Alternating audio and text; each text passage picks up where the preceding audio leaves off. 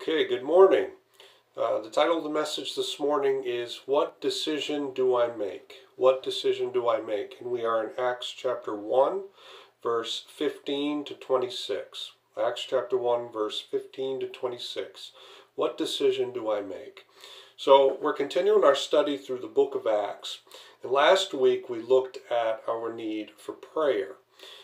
We saw the importance of praying together, of praying about about our present circumstances, and praying about the future. This week we're going to talk about decision making. One of the struggles that I've always had is with making a decision when I'm given more than one option. For example, when I joined the Army, there were a couple decisions I had to make. First, I had to decide whether I wanted to join active duty or the National Guard. Now, active duty meant that I would be leaving Maine and going wherever the Army wanted me to go. Yeah, I'd get to see a lot of different parts of the country, possibly the world. But on the other hand, with the National Guard, that meant I would be serving part-time and I would be meeting the needs of the state. At the same time, the needs of the country, but mainly the needs of the state. I'd only have to go to drill one weekend a month and 2 weeks during the summer. But if the active duty had a mission that they couldn't fill with one of their units, then they could activate a National Guard unit and then I would be serving on active duty. So there was always that chance that I might have to serve active if I was in the Guard. Sergeant Cummings, he was the National Guard recruiter at the time, and he really wanted me to join the Guard. He let me come to some of their drills so I could see what it was like. He answered any questions I had. He encouraged me along the way. And I remember that he gave me a bunch of stickers and National Guard memorabilia. So I had National Guard stickers all over the back of my car. I had all sorts of shirts and hats, and I just went all out with it. So I had my decision made to join the Guard, but I wasn't 17 yet, so I couldn't take that final step and enlist. Then I met Sergeant Brown, who was the active duty recruiter. And one of my favorite movies at the time was Black Hawk Down. It was a movie that told the true story about the Army Rangers in Mogadishu, Somalia, who were attacked by thousands of militiamen. Well, Sergeant Brown had been there because he was serving with the 10th Mountain Division.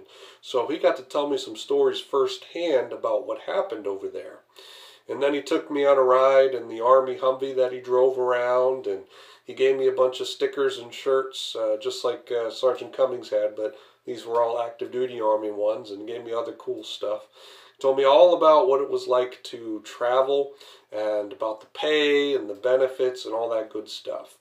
Now, before I knew it, Sergeant Brown had me just as convinced to join active duty as Sergeant Cummings had me to join the National Guard. So I had a decision to make, and it was a difficult one, but ultimately I chose active duty, and that was God's will for me because He had a plan for my life. Now, I'm sure most of you have had to make difficult decisions in your life as well, and that's what we see here with the disciples. They've got a difficult decision to make about who will replace Judas Iscariot as the 12th disciple. So let's look at some of the ways that they make these decisions and how people make their decisions. How the disciples made their final decision and how people today make decisions. How we as Christians should be making our decisions.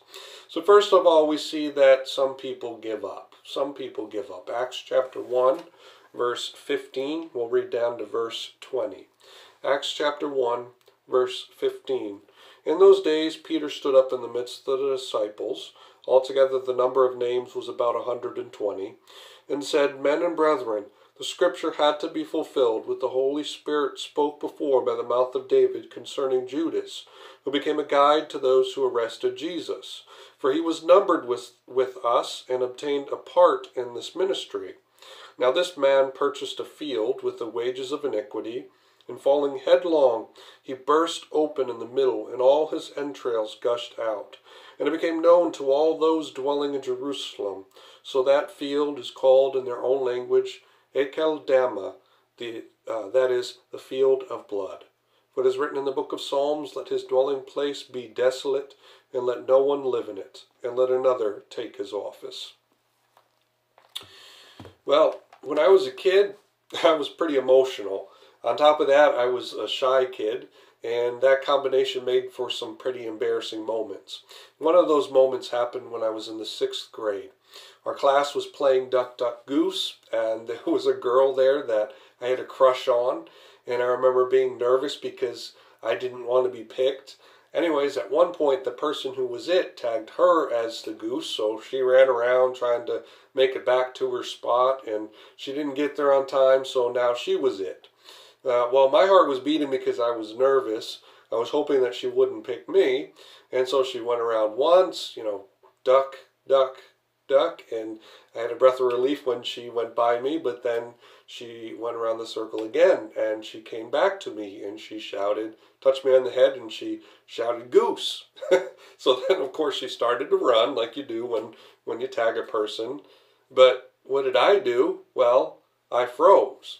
I wanted to get up and run after her because that was part of the game, but I froze because I was nervous. Well, at that point, other kids started saying, Bobby, get up, run, you're the goose, so come on, hurry up. But I stayed seated and I started to get red, and she stopped and she looked at me, and I was even more embarrassed. And then the other kids, they got annoyed and they started to yell at me, and then instead of playing, I said, I give up, I'm done. And I got up and I walked over to the other side of the room. I was embarrassed, I was sad, I was angry. Well, I tell that story because I shouldn't have given up, and I should have made the decision to get up and become the next person to be it, but at that moment, I wasn't thinking clearly. And that's one of the things that we see here with the 12th disciple, Judas Iscariot. He made the decision to give up at a time when I don't think that he was thinking clearly. In verse 15, Peter stands up and he addresses his brothers and sisters in Christ. And the topic at hand is Judas Iscariot. One of the things that I'd like to point out here is that some people view Peter at this point as just a fisherman. Very little knowledge of the scriptures, just a fisherman.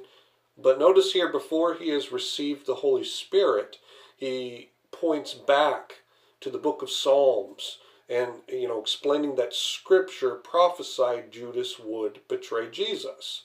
He says, the Holy Spirit spoke before by the mouth of David concerning Judas. One of those scriptures is found in Psalm chapter 109, verse 8, which says, let his days be few and let another take his office.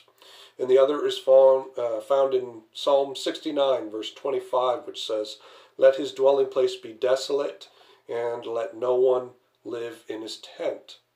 Now, Jesus knew all along that Judas was going to betray him.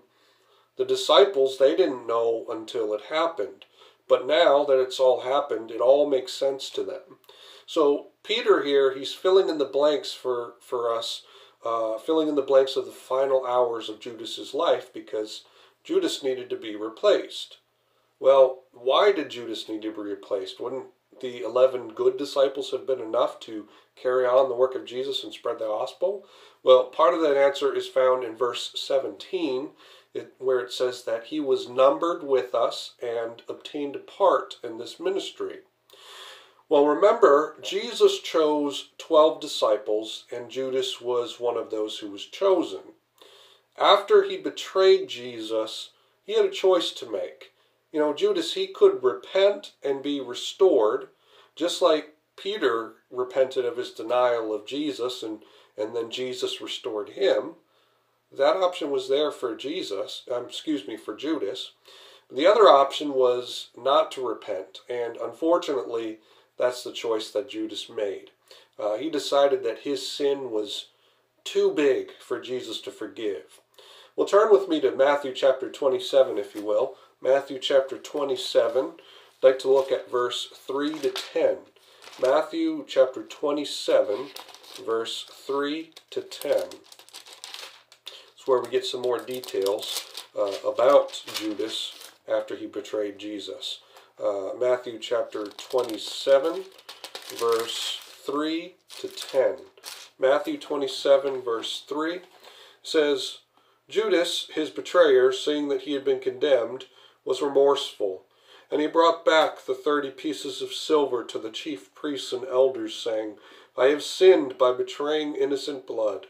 And they said, What is that to us? You see to it. And he threw down the pieces of silver in the temple, and departed, and went and hanged himself. But the chief priests took the silver pieces and said, It's not lawful to put them into the treasury, because they are the price of blood. And they consulted together, and bought with them the potter's field, to bury strangers in. Therefore that field has been called the field of blood to this day. And then was fulfilled what was spoken by Jeremiah the prophet, saying, And they took the 30 pieces of silver, the value of him who was priced, whom they of the children of Israel priced, and gave them for the potter's field, as the Lord directed me. Okay, so, as you can see, Judas, he was remorseful. So he realized that what he had done was wrong, and he even named his sin. He said, I've betrayed innocent blood. But instead of repenting and receiving the mercy and forgiveness of Jesus, he chose to take his own life by hanging himself. And the description that we're given in verse 18 and 19 is quite gruesome and gross. His entrails gushed out, which means that he burst open and his intestines and his guts came pouring out. So Judas, he gave up. And I believe that that was the wrong decision on his part, but it was a fulfillment of prophecy. That's exactly what the Bible said would happen. That's exactly what Jesus knew would happen, and that's how it happened. That brings us to the other part of the reason why Judas had to be replaced. In verse 20, Peter quotes from Psalm 109, verse 8, which says, Let another take his office. So Peter and the disciples weren't going to replace Judas on a whim. No, they were going to be obedient to God by being obedient to Scripture. Well, what about us today? Are there times when we're walking with God and we're serving Him and then we make the wrong decision and we give up? The answer is yes. For example, we'll be doing great. We'll be going to church regularly, reading our Bible, praying, fellowshipping with believers, and feeling really close to the Lord. But then something happens, and we get discouraged, and we get tired, and we give up. Maybe we just stop going to church, or we stop communicating with our brothers and sisters in Christ. We stop reading our Bible, being connected to the Lord, and we start to get distant from Him, and we become overwhelmed by burdens and trials. Maybe we give in to a sin once, and then we give in to it again and again, and before we know it, it becomes easier to commit that sin. Lying, gossip, lust, envy, pride. The list goes on of any number of sins that, as Scripture says, so easily entangle us. Maybe some of us are there right now since we can't be meeting in person for worship. Maybe some of us have been there for a while and we're down. We can't get back up. I encourage you not to give up. Galatians chapter 6 verse 9 tells us to not grow weary in doing good, for at the proper time we will reap a harvest if we do not give up. Hebrews chapter 12 tells us to fix our eyes on Jesus, so that we will not grow weary and lose heart. 2 Corinthians chapter 4 tells us to not lose heart, not to give up, because we're being renewed day by day. So, brothers and sisters, fix your eyes on Christ. Don't give up. God will bring you through whatever it is that you're going through. Don't give up. Keep your eyes on Christ. Second, we see that some people talk about it. When making a decision, some people talk about it. Verse 21 to 23, Acts chapter 1, verse 21 to 23, it says, "Therefore of these men who have accompanied us all the time, that the Lord Jesus went in and out among us, beginning from the baptism of John to that day when he was taken up from us, one of these must become a witness with us of his resurrection." And they proposed two, Joseph, called Barsabas, who was surnamed Justus, and Matthias. We'll stop there for now. Well, earlier I mentioned that I had a decision to make whether to join active duty or the National Guard. Well, then after I made my decision to join active duty, I had to make a decision about what job I wanted to have. Well, at first I thought that I wanted to be a police officer when I left the Army, so I thought that I'd join as an MP, which is a military police officer. Sergeant Brown told me all about what the job entailed. He showed me videos of MPs in action, and he told me that it was a great job to have. So I was very interested. I was very close to signing up to be an MP. And that's what I was planning to pursue. But then I started to think about my desire to be a pastor someday.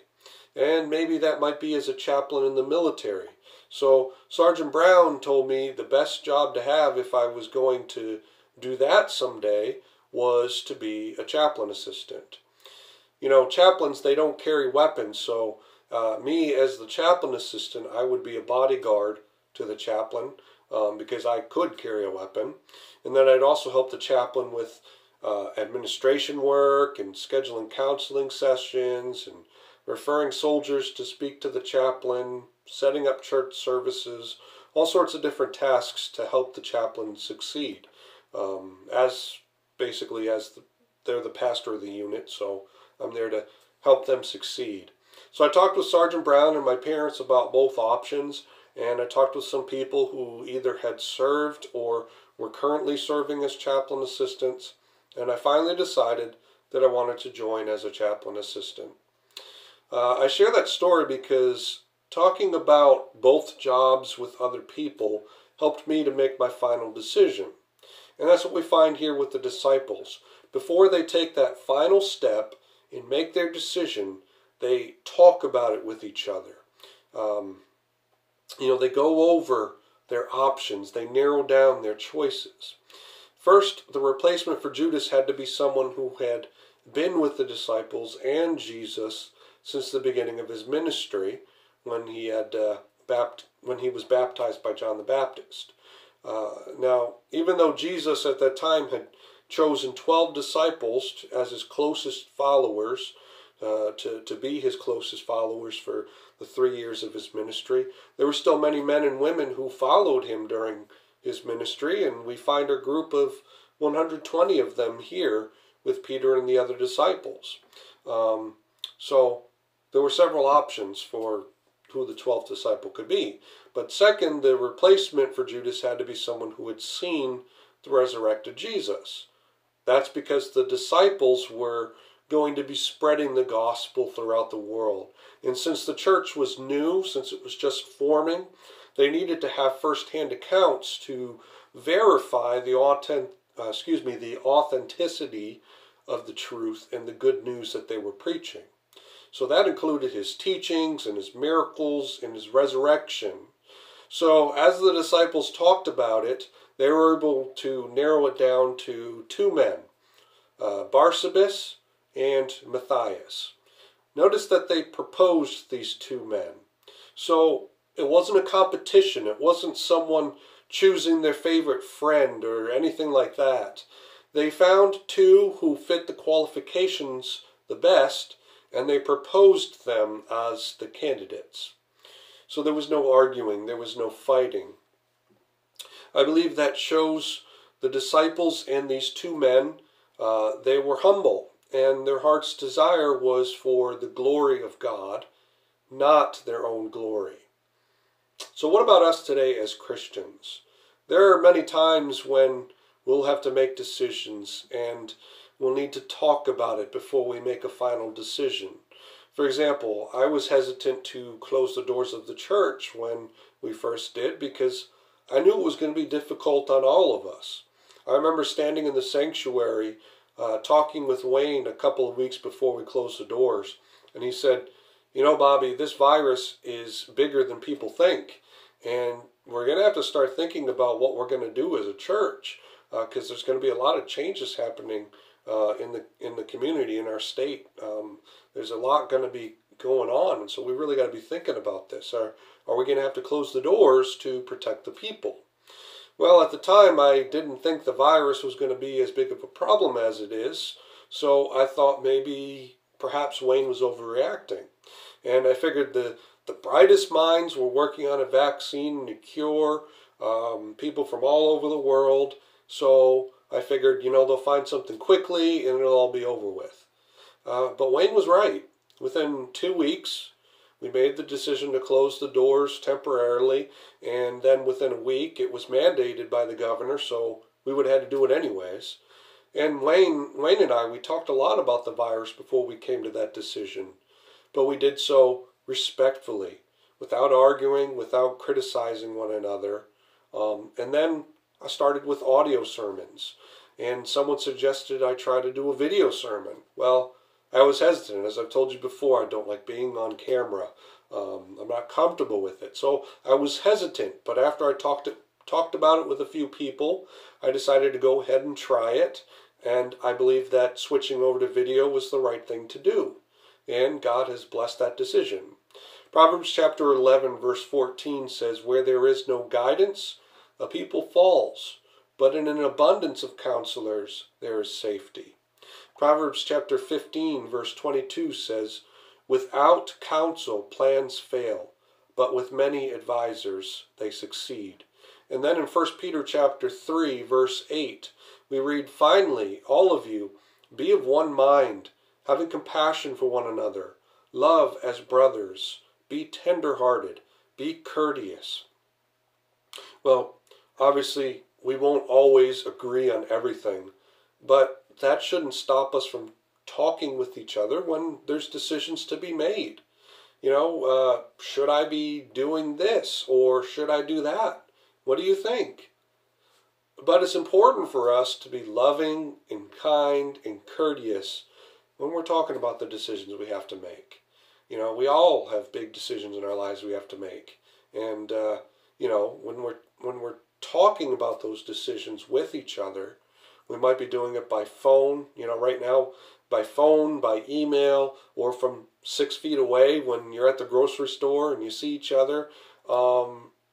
It might be something small, a small decision that needs to be made, or a big decision that needs to be made.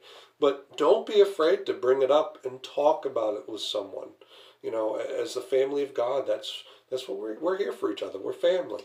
So brothers and sisters, let's stay connected and talk about different decisions we might have to make in our lives instead of going it alone, Remember, we're in this together. My cousin Matt loves to say that. We're in this together, and that couldn't be more true than right now. We are in this together. Lastly, we see that some people pray about it. When there's a decision to be made, some people pray about it. Verse 24, Acts chapter 1, verse 24, and we'll read down to verse 26. "And they prayed and said, 'You, O Lord, who know the hearts of all, show which of these two you have chosen to take part in this ministry and apostleship from which Judas by transgression fell, that he might go to his own place.' And they cast their lots, and the lot fell on Matthias, and he was numbered with the 11 apostles." When I was a kid, one of the jobs I thought I might like to have one day was a police officer. So I went on several ride-alongs with local law enforcement officers back when Donnie Smith was a sheriff's deputy before he became sheriff. I went on a ride-along with him, and then with a couple state troopers. This was all when I was in high school. And my favorite TV show was Cops. I watched it with my dad all the time. I really thought that one day I wanted to be a cop. So when I got out of the Army, one of the jobs that caught my attention was in law enforcement. Well, for one reason or another, I didn't pursue it before Sherry and I got married. But after we were married, I started to think about it again.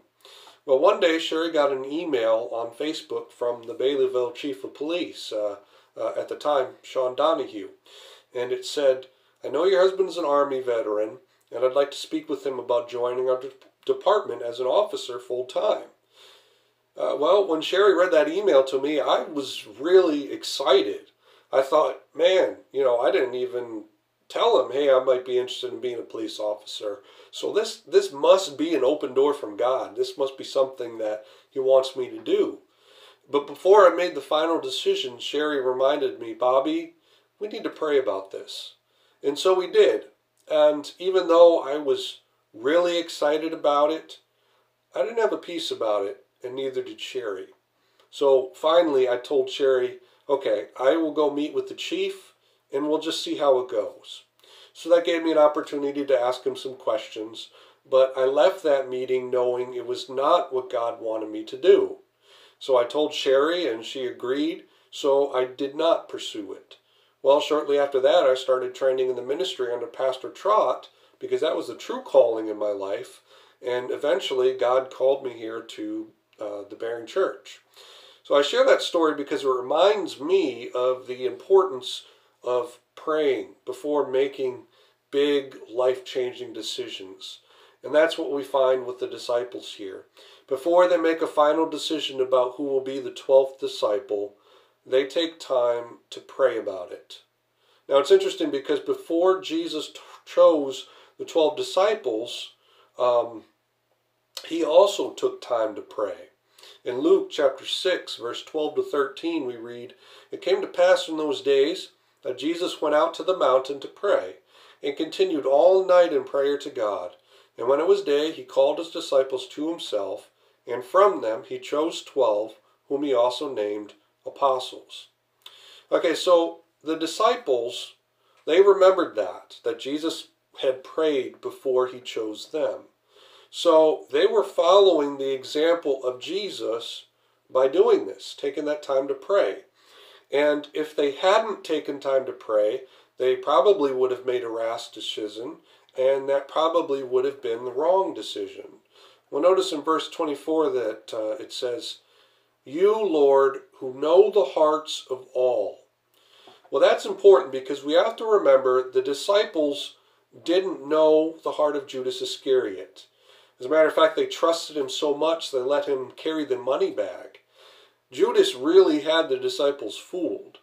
Now, Jesus, on the other hand, he knew his heart, and he also knew the hearts of both Matthias and Barsabas, who are here as the disciples are trying to decide to be the 12th disciple. So Jesus knows their hearts as well.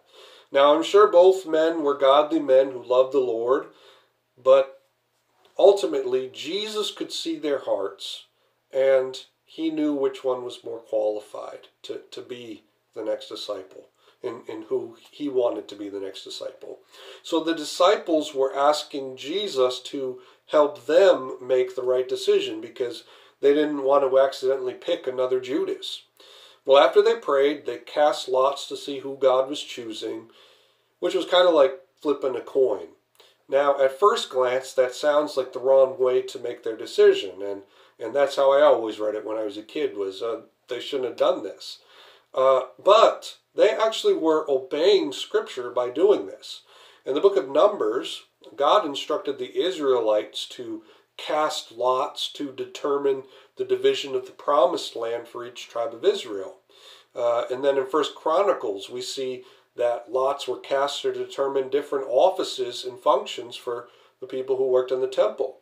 So obviously, that was a godly thing to do. That's what God wanted them to do. And then in Proverbs 16, verse 33, we're told, "The lot is cast into the lap, but its every decision is from the Lord." So during Old Testament times, when God's people were not indwelt by the Holy Spirit, that's one of the ways they made decisions. Now, at this point in Acts, the disciples, they don't yet have the Holy Spirit. So they're following God's instructions from the Old Testament in order to make the right decision. And, of course, they've bathed it in prayer before they cast the lots. So what they say, "Lord, you know the hearts of these men. You know all men's hearts. You, God, make the decision." They prayed about it. So when the lot fell on Matthias, they knew that God had chosen him to be the 12th disciple. Well, what about us today as Christians? It's important for us to never make big decisions without first praying about it. You know, there's so many people who don't pray, and then they make their decisions based on emotions or circumstances or feelings or carnal desires. Hey, I've done that plenty of times, and it never ends well. James chapter 1 verse 5 tells us, if any of you lacks wisdom, let him ask of God, who gives to all liberally and without reproach, and it will be given to him. Proverbs chapter 3 verse 5 through 6 says, trust in the Lord with all your heart, and do not lean on your own understanding. In all your ways acknowledge him, and he will make your paths straight. Philippians chapter 4 verse 6 through 7 says, do not be anxious about anything, but in everything by prayer and supplication with thanksgiving, let your requests be made known to God, and the peace of God, which surpasses all understanding, will guard your hearts and your minds in Christ Jesus.